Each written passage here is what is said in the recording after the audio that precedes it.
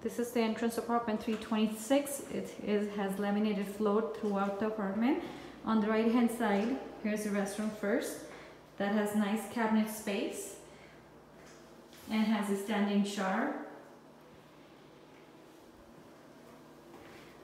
Once we exit out of the restroom, here is a washer and dryers. Those are stackable. And here comes start with the kitchen.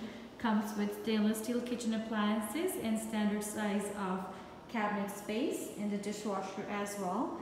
On the other side here is the bedroom that has a nice standard size of closet. The bedroom is huge. Doors can be closed. And here it comes the living area. It's pretty spacious apartment. The living area also has an extra closet at the corner.